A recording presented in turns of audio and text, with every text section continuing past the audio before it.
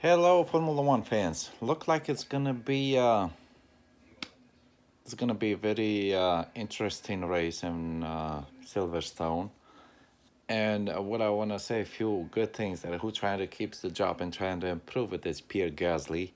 He was P1, practice one, and P1 and practice two, P5. So he's showing some grip. So back again, and Valtteri Bottas, he surprised me. Valtteri Bottas, he looked like he's very strong.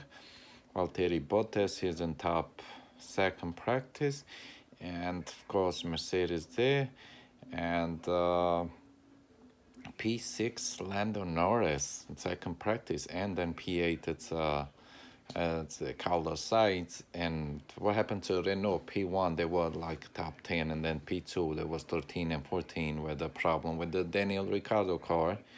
They went off too. Thing changes.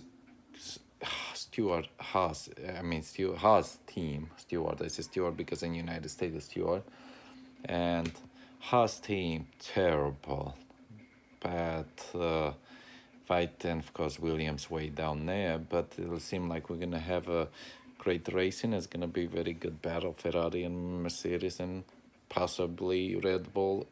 Seemed like I thought it was no Red Bull there, but Red Bull seemed like they got some speed there. But now Max Verstappen was just Pierre Gasly beat him in both practices. Is Pierre Gasly faster than Max Verstappen both practices? So seemed like it's very interesting race. It will be having on a Sunday. Tomorrow's practice and then qualifying. Of course, you're gonna have tomorrow. We'll see what's gonna happen with that part, but it's very interesting, very tricky. A lot of everyone has an issue. Everyone almost went off track. Even Hamilton and Leclerc, Lando Norris, Kubica spun out, and all of them had issue in the race. So stick out. Tell me what you guys think about it. Let me know, and God bless you all. Thank you.